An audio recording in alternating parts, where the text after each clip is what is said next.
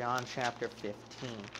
Now this chapter, I actually completely forgot to discuss this part of the chapter in John chapter 15.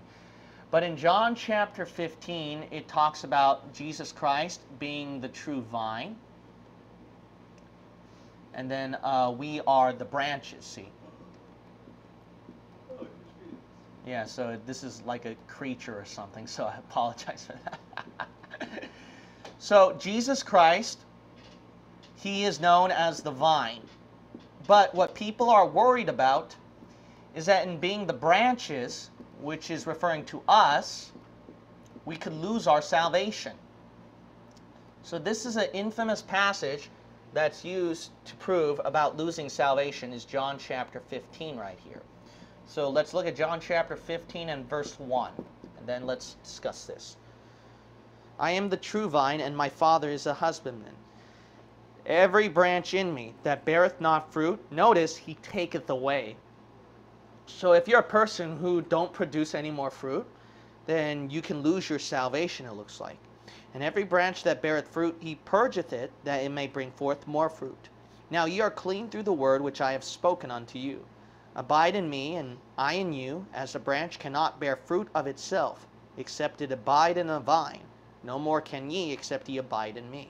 So it's very necessary to keep abiding in Christ. Now, if you're not abiding in Christ right now, then it seems to show that you can lose your salvation and burn in hell. Because let's keep reading right here.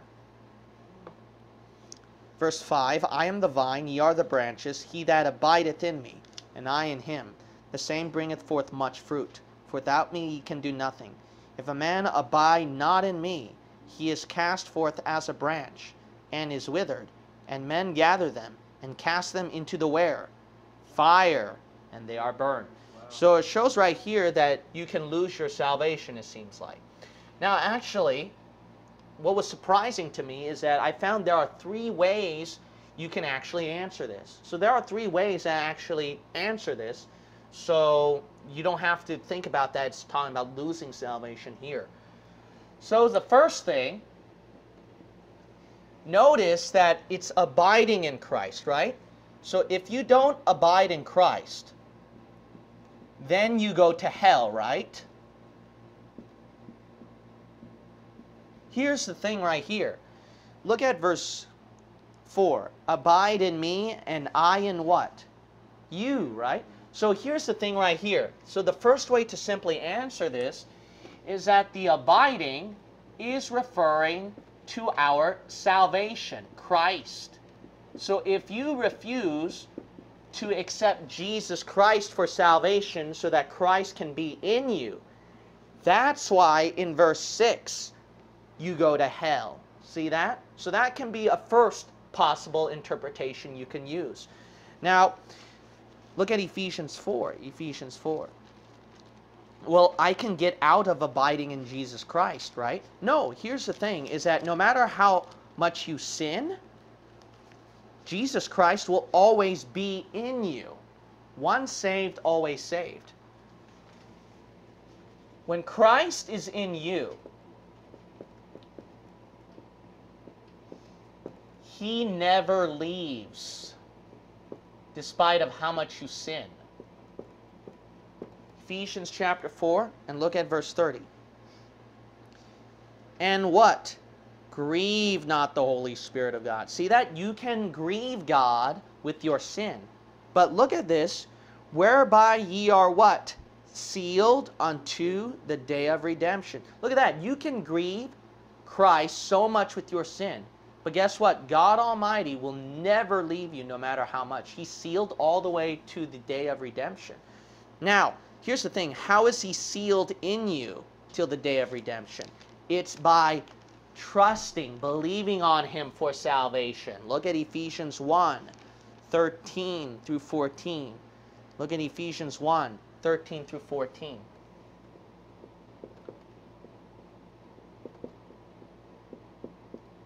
Now look at this right here.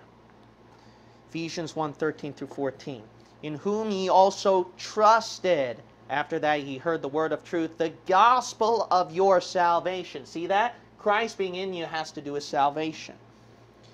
in whom also after that ye believed, ye were sealed with that Holy Spirit of promise, which is the earnest of our inheritance until the redemption of the purchased possession. See that? So sealed to the day of redemption is when you trust and believe in Jesus Christ for salvation. It doesn't have to do with, okay, I have to maintain my relationship and walk with Jesus Christ, be holy, avoid sin. No, it's just simply believing. And when Christ is in you, he never leaves, no matter how many times you sin. So that's one interpretation. But not only that, look at John 16 again. Okay, look at John 16 again. Excuse me, why do I keep saying 16? 15 verse 2. 15 verse 2. In 15 verse 2, every branch in me, see that? So you are in Jesus Christ, that beareth not fruit, notice, he taketh away, right? Notice it never said burning in hell here. It says that when you're in Jesus Christ, right, you're the branch that's in Jesus Christ, God will take away, which is very true. What does God do? What God does is, look at 1 Corinthians chapter 3. 1 Corinthians 3. What's the idea here? Why, it's very simple. Remember, when you're in salvation, you have a chance to produce fruits now, right? When you're in salvation, you have a chance to produce fruits. But here's the thing, is that now that you're living a life, your saved Christian life, right? And then you refuse to produce fruits. You know what happens? It's not that you burn in hell. It never said that. It simply said he takes you away. See that? So he takes you, let's say this branch, he takes this branch away, and you can't live your saved Christian life producing fruits anymore. Because he takes you home to heaven. He kills you. He says you can't live that saved Christian life anymore because you refuse to produce fruit. So I'm going to take you away. So look at 1 Corinthians chapter 3. And then notice in verse 17. Now remember, the Holy Spirit never leaves you when you sin, right? It never leaves you. You will go to heaven. You're sealed all the way to heaven.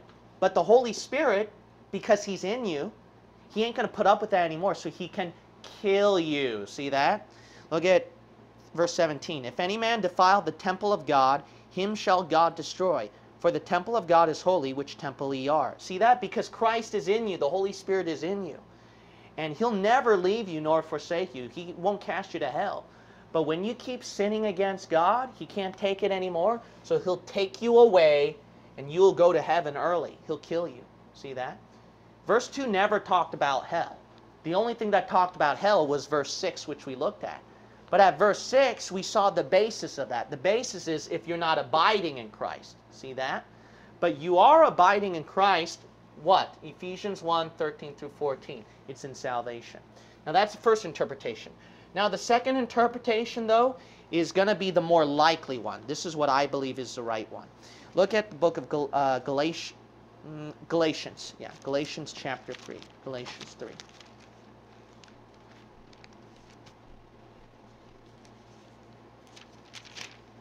Look at the book of Galatians chapter 2. Excuse me, Galatians chapter 2. Who's the author here? John, right? Now, here's the thing. John 16 would be more of a... I keep saying 16. John 15 is referring to a tribulation doctrine.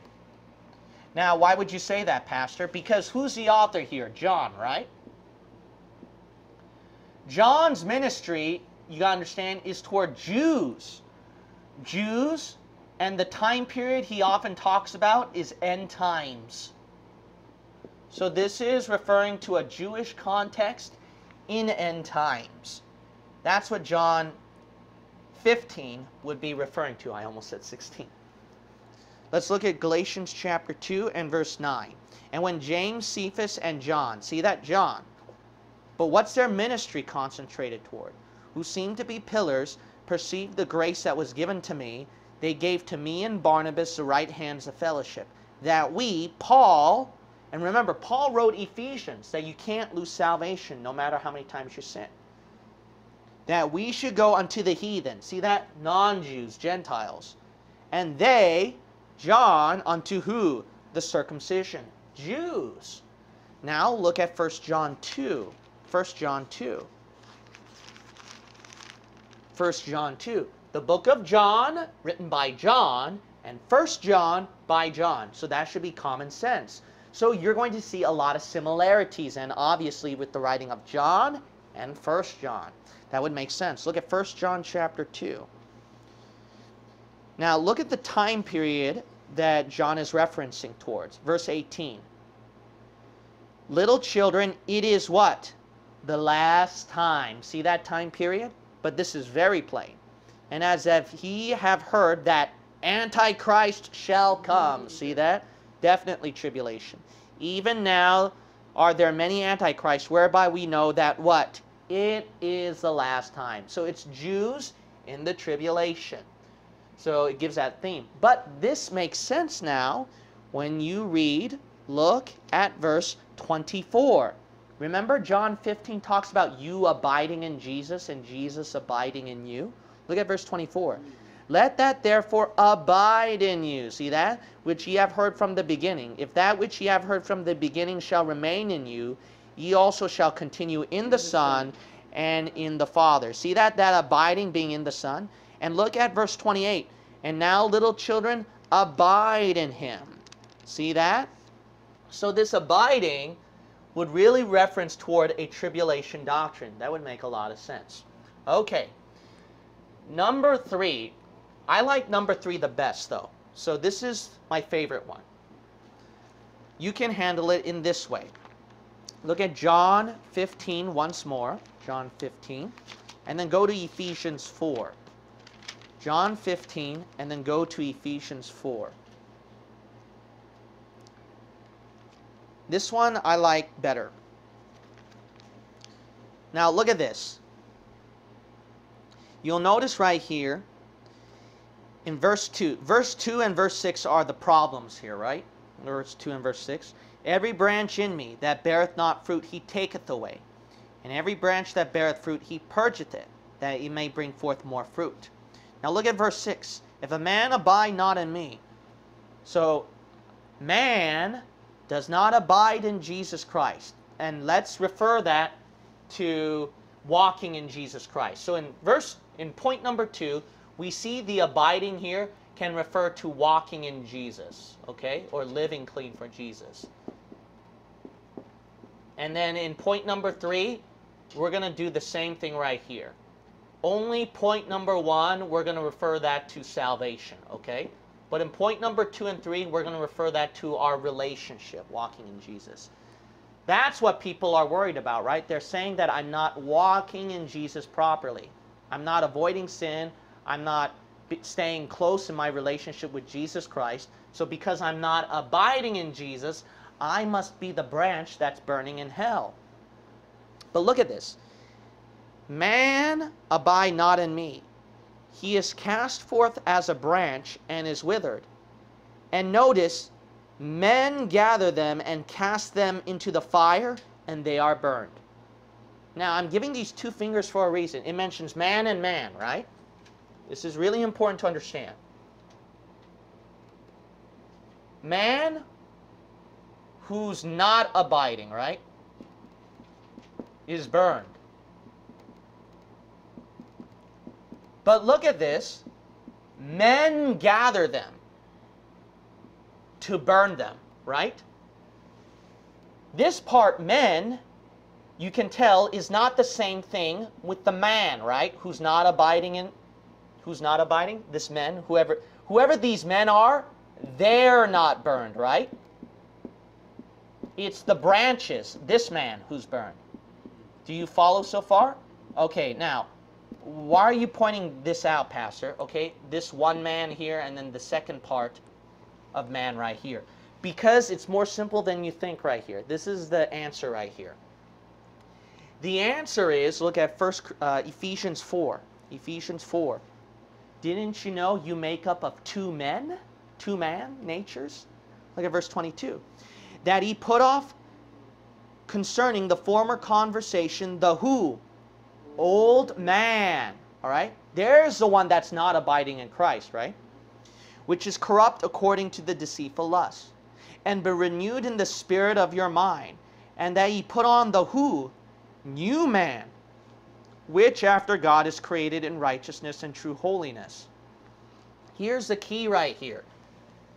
You consist of two natures here. You consist of an old man, old nature, flesh, and new nature, spirit. Now, which part is the one that's burned? This one, right? Which is the old nature, the fleshy deeds. And look at this.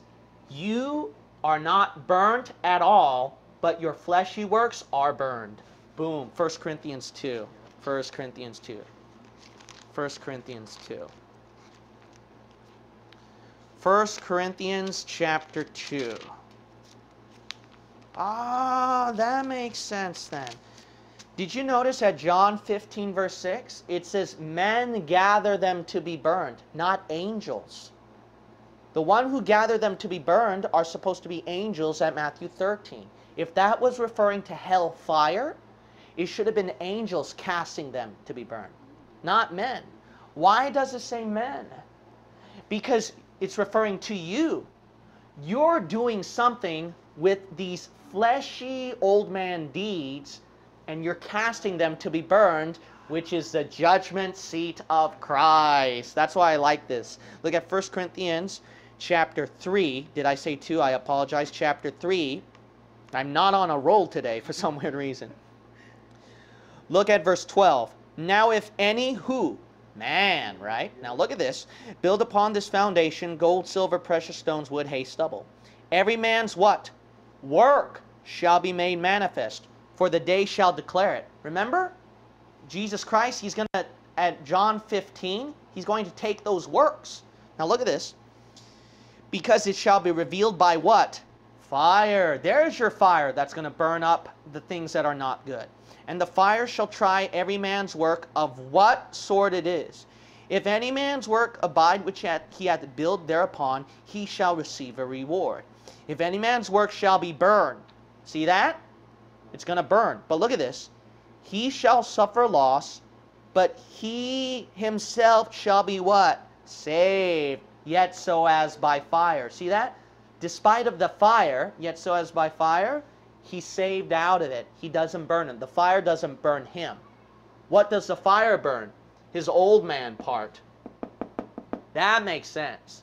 The work is burned, not the man himself. The man himself, who's the real you, the real man? Is it your old man or is it the new man? Who's the real you? The new man, you, right? That's the real you. Your old nature is, that's why it makes sense why Paul says your old man is dead. See that? It's a dead thing. That's why they can burn. But isn't it interesting that this work that's burned, the old nature parts that are burned, in verse 12, what's the part that can be burnable? Wood. See? The Lord puts things there for a reason. So the parts of your old man is burnt away. And then your new man is what is retained right there. So you'll see right here that there are 3 ways to handle this. So in point number 3, I forgot to mention this. This is referring to the old nature. Old nature's deeds. That's what's burned off. That's who the man is. So there are 3 ways to handle this with John chapter 15. And you can use either or to justify. But there's definitely no doubt that for the Christian gospel today, us Bible believers, once saved, always saved. There's no doubt about that, because there are these 3 things show that. And this also shows at point number 2, that's why it's important to understand different salvation plans. See that? In the tribulation, there's no doubt. It is a faith and work system, because you can't take 666. No matter how much you're starving and you can't buy or sell. That's a lot of work. So you have to keep abiding in Jesus Christ because it is the last time, the Antichrist you're resisting, as 1 John 2 told you, right?